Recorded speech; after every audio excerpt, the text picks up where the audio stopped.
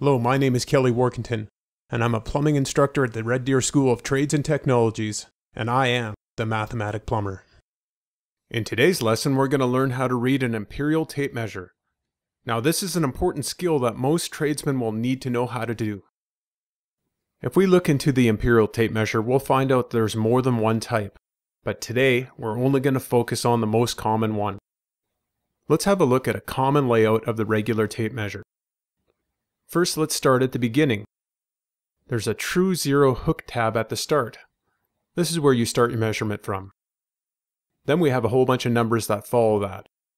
Now these are inch marks. Remember, there's 12 inches in each foot. So when we get to the 12-inch mark, we're going to see 1F. That stands for 1 foot.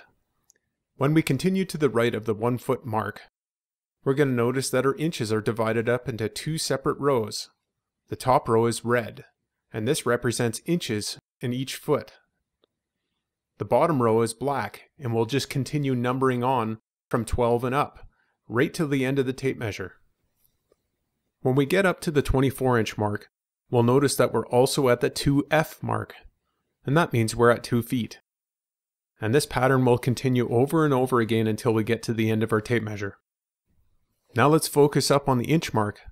Notice that there's 16 little lines or divisions in each inch. These little lines represent fractions of an inch. Let's focus up on the middle division line. This is the half-inch mark. Now there's a line that's a little bit shorter on either side of it. Over here is the 1/4-inch mark, and then on the other side is the 3/4-inch mark. Notice that both of those lines are the same height. Now on either side of the 1/4-inch markings are lines that are slightly shorter. These are 1/8 of an inch markings. They represent the 1/8 mark, the 3/8 mark, the 5/8 mark, and the 7/8 mark. And now the shortest lines. These are the 1/16 of an inch markings. These lines represent the 1/16 inch mark, the 3/16 inch mark, 5/16, 7/16, 9/16, 11/16, 13/16, and finally 15/16. So now that we know the layout of a tape measure, let's take a measurement. The first thing that we need to know is we can take measurements in two different ways. We can do feet, inches, and fractions of an inch, or we can simply just do inches and fractions of an inch.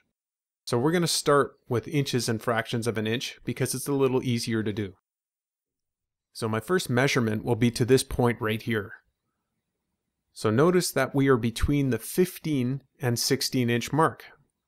So we are at 15 inches. Now we need to look at our fractional markings. Well, we're right at that half mark, so this is fairly easy. This measurement is 15.5 inches. Now let's do this exact same measurement, except for I want the answer in feet, inches, and fractions of an inch. So we look at our measuring mark. We're between the 1 and 2 foot mark. So we write down 1 foot. Now we go and look. Hey, our next measurement is between the 3 and 4 inch mark. So we're at 1 foot 3. And we already figured out that we are at the half-inch mark. So our measurement is 1 foot 3.5 inches. Now let's do one more measurement. Extend my tape out to this point right here. I want you to do this one. I want you to give me an answer in inches and fractions of an inch, and an answer in feet, inches, and fractions of an inch.